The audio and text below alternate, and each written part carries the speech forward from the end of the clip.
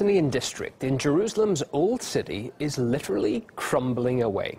A new tourist drive is at the foundation of the problem. Israel is digging tunnels under the streets to create new attractions, but it is leaving homes destroyed.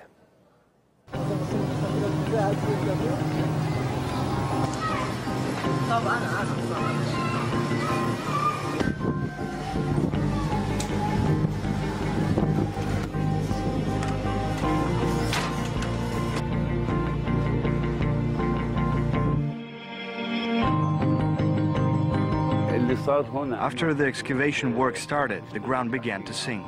Our house is leaning about 20 centimeters to one side, and the walls have started to crack. The floor has also cracked.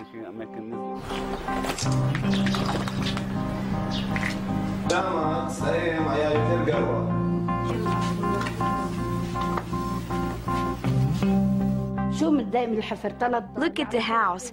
Should we wait until it collapses on the children, on my son and his wife? Look at the destruction. Look at how crooked the house is. Look at the walls. They're all broken. The roof once fell in on my grandson.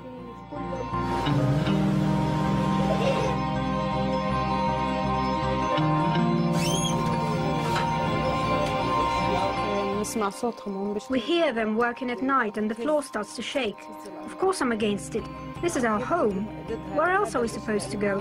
No one can stop them. This is what they want. They want the Arabs to leave this home so that they can take them.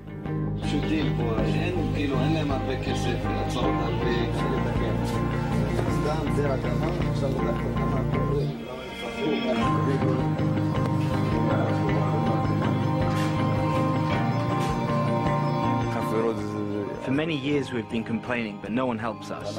One day we felt the house moving, so we called the police. They made us all leave. When it rains now, water lands on the furniture. We have lost everything. There is nothing left for us here.